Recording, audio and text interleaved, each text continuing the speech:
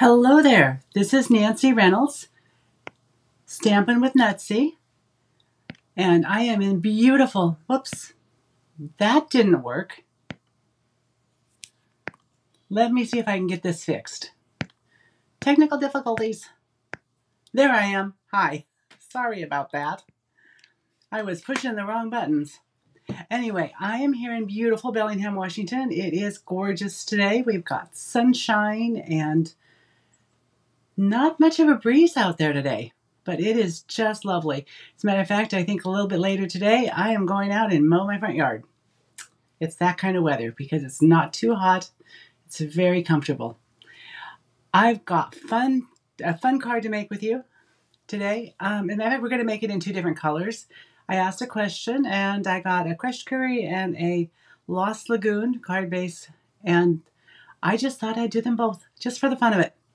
So since we're doing two cards, I thought we would save all of the, the little things I've got. There's flyers I wanted to show you, some promotions, and some swap cards, and some happy mail I got. So let's save that for the end, and I am going to put you right down to my workstation. There we are. And this is our card. This is a 3-panel accordion card. Isn't that cute? And I'm using the inked and tiled stamp set and inked and tiled designer series paper, which is so pretty. And it's just such a nice watercolory look because it's just, you'll see it when we're stamping. I really do like it. So this one is Lost Lagoon. This is how it stands up, which is really nice because then you can see all 3 designer series papers. You've got a place to write your note. So let's get started. Here's the Lost Lagoon. We're going to go ahead and start with this one. And we're going to start with the stamping. I don't always start with the stamping. I forgot that I changed from basic white to very vanilla, which means I need to cut a piece of very vanilla cardstock to fit on my sentiment.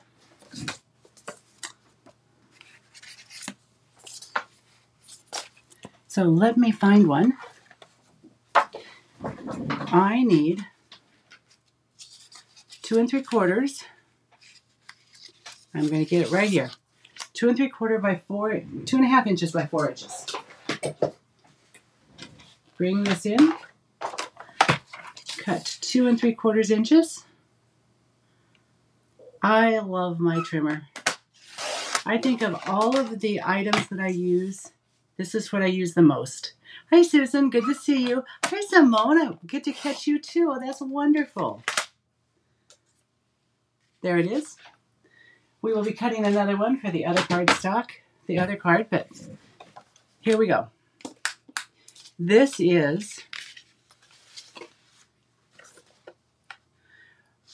we're going to change colors because I have all my measurements on the other card. And I want to be able to tell you what we're doing. So, here we go. Any of you ever watched the show? It was I don't remember the name of it now. It was an actress who at one point was rather mean to her children, and a child got really, really in trouble for having metal hangers. So I found this little paper clip, and every once in a while we mail it back and forth to my daughters because we've all watched the movie. Okay, so here we go. Let's do the measurements. The card base is 4.5 by 11 inches, so it's half a piece of cardstock. You're going to score it at 2.5 inches, 3 3/4 inches, 6 3/4 inches, and 8 1/4 inches. If you're in a metric market, it's 10.5 by 29.7 centimeters, and scored at 7, 10.5, 18.5, and 22.5 centimeters. Then out of the other half of that sheet of cardstock, I cut 2 panels, 4 1/4 by 4 1/4, or 10.5 by 10.5 centimeters. And what is left over This is all that's left over. It's great to put it in your bag of scraps. I think I have one of my bags of scraps here. This is how I keep them. I've just got these little plastic containers. I put the name on them. I pop the scraps in. This one's going to get the Lost Lagoon scrap.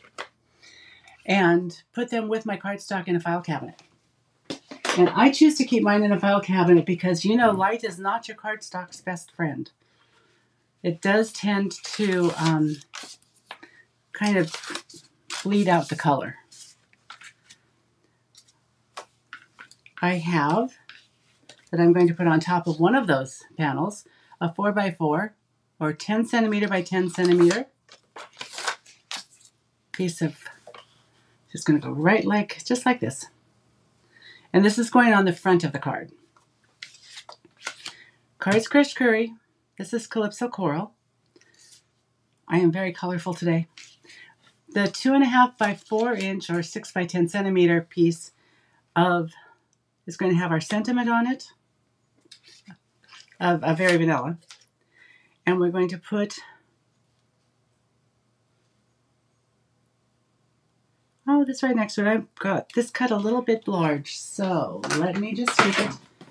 Maybe make that 2 1/4 instead of 2.5.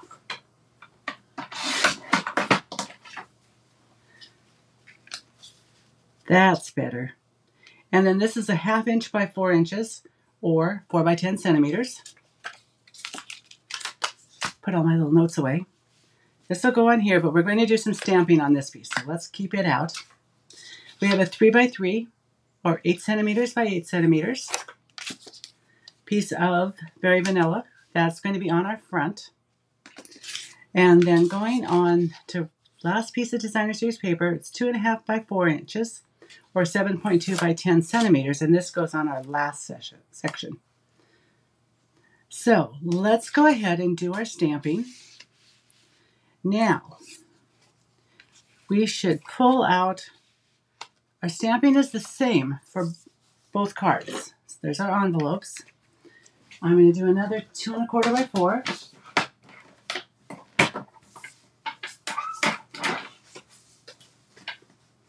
See, I've already got such a mess, it's hard to get to any of my equipment.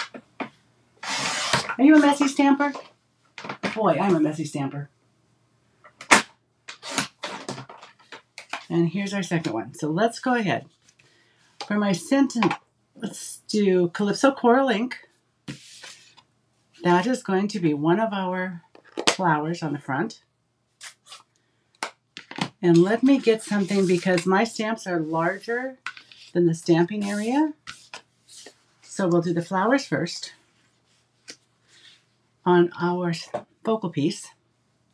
And this is a large stamp, so I am just going to turn it upside down and tap, tap, tap, tap, tap, tap.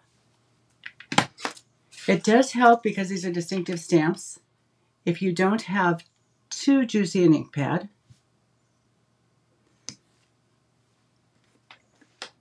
It looks like my Calypso Coral's in pretty good shape. Let's do our second one. I pulled one out the other day and I was surprised that it was as juicy as it was. Because lately I have found that I have needed to go in and ink my ink pads because they've been so dry. Setting this aside so I don't put anything in it that shouldn't be, like my arm. Grabbing Lost Lagoon. And my leaf pattern. That looks just a little juicy. Let's see. It was. So now we're going to use second generation ink to make it just a little bit lighter. There we go. That's the look I'm going for. Stamp off and use the second generation. There we are. We're going to come back to that ink in just a moment. Let's do Crushed Curry with this cute little flower. Simone, I'm going to put the measurements in the description when this is all over, so it'll be easier for you to stamp or to do all the cutting. And just ignore all the centimeter ones. Those are for my friends who are in Europe or most other parts of the world that use a different sized cardstock than we use. Okay, setting this aside, I want my hello friend to be stamped right on my card. And so I thought black ink would be better. You know what I did the other day? Try not to laugh too hard. I took my black ink pad and I took it out and I put it down face down on my cardstock. So, don't want it down too high, but I don't want it down too low either. Hello, friend. Now, I do think that this one could be re-inked.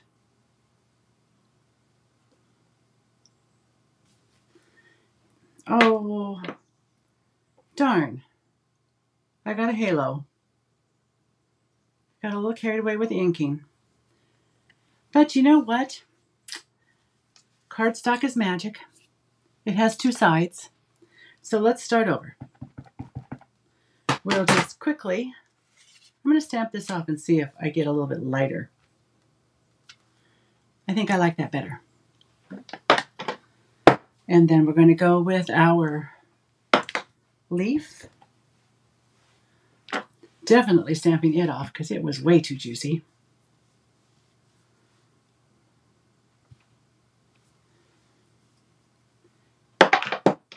And our crushed curry.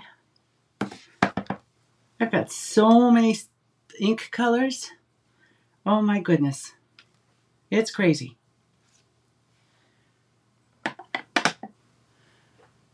I can die cut stuff out of... Oh, if I wanted to keep this and not turn it over and use the other side, yes. I have done that. And then once in a while, I have gone ahead and stamped on the other side and went to put it on my card and realized that it was going to show on the other side. Step cards are notorious for that. Okay, let's do this and let me be more careful. And we'll get our hello friend right there. Much better. I'm putting away the black ink, bringing in the two envelopes. For some reason, I have 3 envelopes. We'll get rid of one. And for my envelope, all I did was the larger flower in Calypso Coral. I inked it up, and it's the envelope, so I really don't care if it's too light or too dark. Oh, hi Gladys, good to see you too. Oh, it's so nice to have my friends here. And I just stamped twice. And I'm going to do the same with the other envelope. I don't use Calypso Coral a lot, but I do like it. So I'm not sure why. So I'm really happy to have this particular stamp set and papers because they're out of my normal choices. Okay, we've got our cards done. We have got our 2 focal points done. Put those right there. Now we're going to stamp thank you. I'm going to do one in Lost Lagoon because one is going on a Lost Lagoon card. Let's make sure I don't have anything on it. There. That was fine. Then I will wash my stamp. The other one is going on crushed curry, so let's grab crushed curry.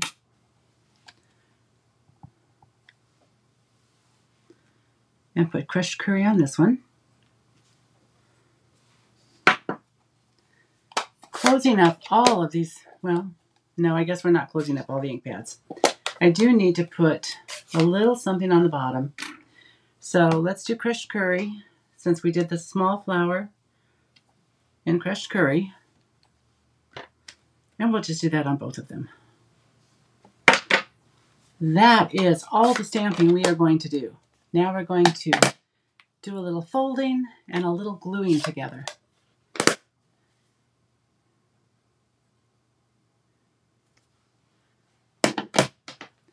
Yes, I did put it down on the cardstock I was going to use. It was not a good thing, Susan. That was one that got stamped on. Oh, that did I get die cut out of? Yes, I did.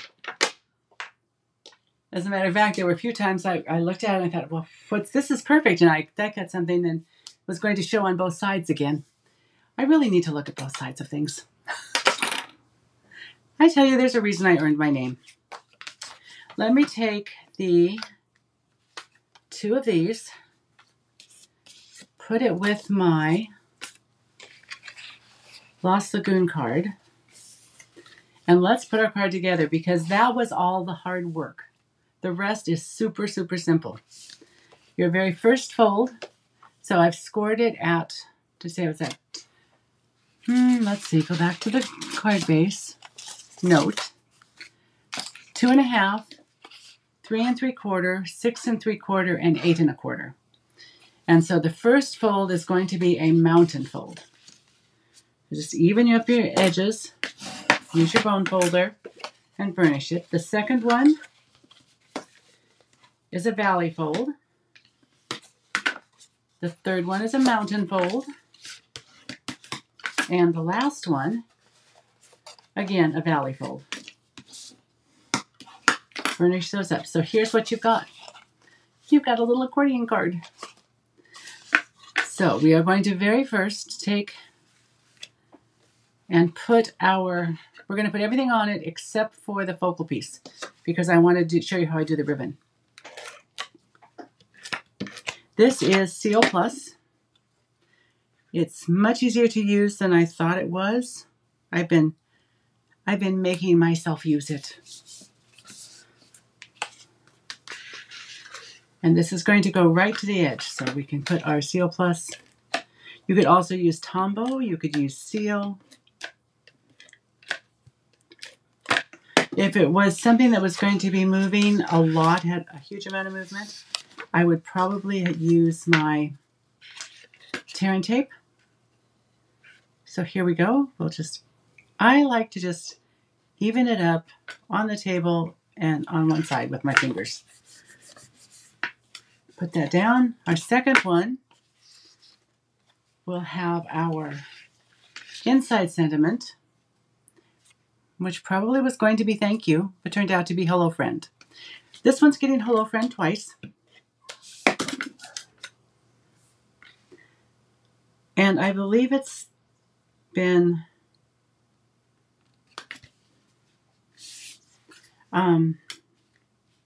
it's light enough so that I can write over it if I need to. Because sometimes you need to write more than little spaces allow. This is where I get into trouble, is I try to put too much pressure on these, and then they feed back on themselves, and it's not good. So I will fix that one later. Let's go ahead and use a little Tombow on here. Tombow has the advantage is it gives you a little wiggle room. I'm going to leave a little space between these two. There we are. And this goes in here. So I think I'll do the Tombow. I'm going to fold that out of my way, first of all. Put just a little bit of Tombow.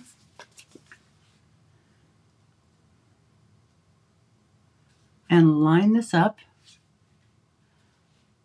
Tombow's great, and it's what I normally use, but I'm trying to be good and use all the products so I at least know how they work.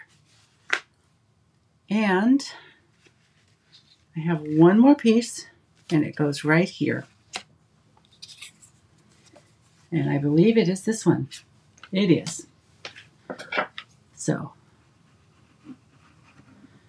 a little Tombow on it. And this will show when we have our card open. when it's standing up like this. And it does tie in all of our colors. So all our colors are tied in more than one place, which is nice. That takes me to our sentiment. And I'm really liking this ribbon. This is the new ribbon, the Lost Lagoon. It comes, I believe, in this suite with the inked and tiled. And this is one place that I do need to have seal. I'm going to grab my seal. Because down here at the bottom, I just want to run a little bit of seal. Now, the seal I know really well. The problem with the seal that people have is well, I have cat hair on mine. It breaks right here. So when you're using it, you need to put it on and then turn it so it's at a 90-degree angle and lift straight up. And it breaks in the correct place. And I like to just put my ribbon around the bottom. I have arthritis in my hands, and so my fingers don't always work the way I want them to. And so tying bows can be very difficult, a little more difficult for me.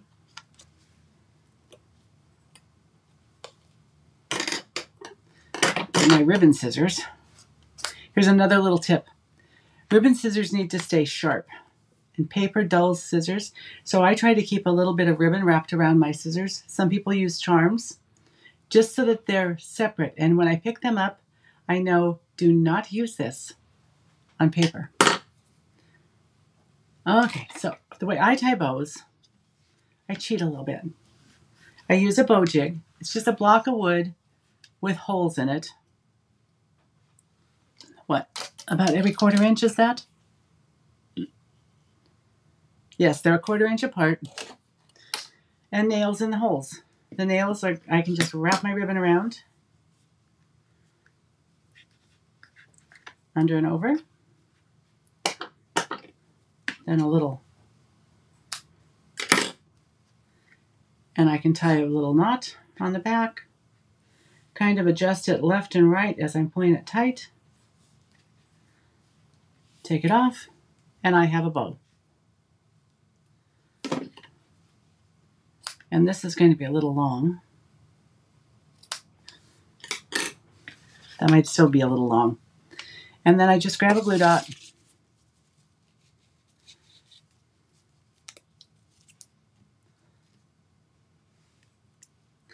It's amazing that I have glue dots. I have a cat that thinks this is the most wonderful thing in the whole wide world. Actually, I've got both of them on my desk, getting my glue dots. They like to pull them out, get them on the floor. I did not make this one. I bought it. Kelly Atchison, I believe, is where I ordered it. But if you have talents or a spouse with talents, then it's not that hard to make. I have very little talent. Lee, my husband, could have made it.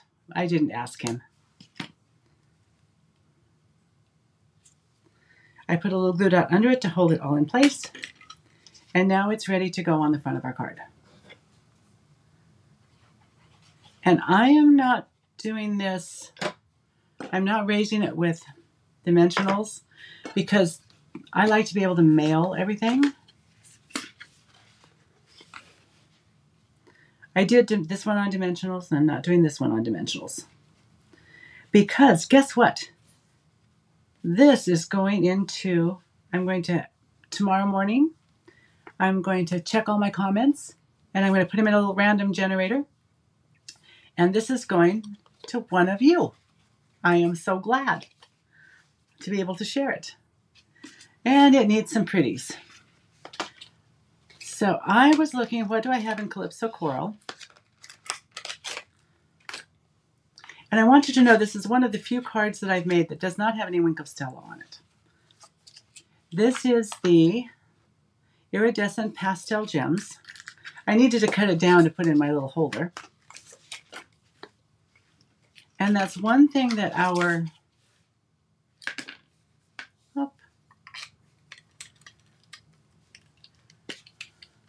Oh, thank you for sharing. I did mean to mention, if you're having a good time and you're enjoying the video, to please share and like it and follow my page. That would make me happy. Let's see. Here we are. Now it's got gems. It's all put together. So I'm actually going to let you choose which one you want. The Blue Lagoon, no, the Lost Lagoon, or the Calypso Coral and Fresh Curry, rather. So the other goes together just as easily. Again, it's one sheet of paper. I'm actually not going to bore you and put it all together. I'm going to do it off camera, but you can choose whichever one you want. They're going to look basically the same. It's a lot easier to make these if you make a couple, 3 at a time, because you can kind of streamline it and do a little, pretend you're Ford on his assembly line. Okay, so I hope you enjoyed it. I really did. And I wanted to share some things that are going on. The first thing I wanted to show you... Well, hi Sheila, how are you? Thank you, Susan, for saying they're lovely. I appreciate it. Simone, I hope you win the card too. Who knows? I might even draw 2 names since I'm going to have 2 cards. I wanted to let you know that Stampin' Up! Has just added some special papers. We've got new papers out. I don't think the picture does them justice, but having seen them on pictures of them, I think they're beautiful. I just haven't gotten any. Oh, Gladys, you like the Lost Lagoon? I'm glad that color came back. Anyway, there's new papers. They're in my online store, if you're interested. Stampin' Up! Also has a give back program. There's always something in the catalog. And this year, they like to make it, it's important to make a difference. And so their Make a Difference paper is in the mini. Just so nice that it's live now and I can share it. There's this Walk in the Forest paper. And so for every everyone that's ordered, $3 are going to be donated. Thanks, Simone, for coming. I miss you too. The other thing is World Card Making Day is coming. It is so cool. This is the Stampin' Up! This is celebrating World Card Making Day. It's the first Saturday in October. So that's October 7th. Carol, I'm going to put those I'm going to type them into the description of the video when it's all done. So you'll have the directions, because I want you to have those too, because it's a fun card to make. Anyway, it's free. You just need to go on to Stampin' Up! And register for it. I don't know the time. I haven't been able to find that out yet, but I am registered. I am excited. And the other thing that's coming up on World Card Making Day is I am so thrilled to be working with several demonstrators. We're going to have 18 demonstrations on World Card Making Day. It's posted in my features on my business page, so it should be just above this video, the information and the registration link.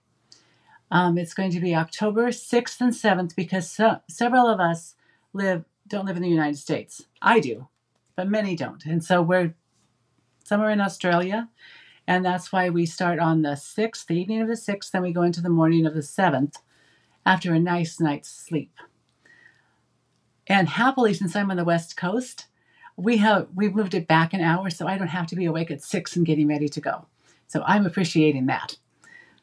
And other than that, I think that's it. Oh, I promised I'd show you cards. Oh my goodness. What am I thinking? I got some wonderful cards in the mail. I should have been clearing this up to make way for the cards. I I take part in a swap with a group of friends. And this is, I've done pinwheel cards, but they've always been 4-sided. This is a 6-sided pinwheel card. I sent her a 6-sided also, which was really fun. But they're fun to make. It's really easy. If this is something that you would be interested in learning how to make, let me know in the comments, because I would be happy to teach a class on this. The most important part to get is this little mechanism in the middle. And it's not as hard as it looks. But isn't this pretty? And I think this is retired designer series paper. And I don't know where she got her sentiment, but I think that is really true. One small positive thought in the morning can change your whole day. I just thought this turned out, it was just so pretty. How did she know I liked pink and roses? And then she wrote me a really nice note. Her name is Kathy. So that came in the mail. I want you to see the pinwheel, but I want you to see how pretty it is too. I received a cute little thank you card from my friend Sarah. I didn't want to buy all the paper this time in the catalog, and so she was doing a paper share, and I took part in that, so I have a little bit of it all from the mini catalog. This card is from my friend Dana. Her husband passed away, and she's just thanking me for helping with the memorial. The get-together afterwards. And it reminded me so much of our Earth and Textures stamp set. One of my customers just sent this. It came yesterday.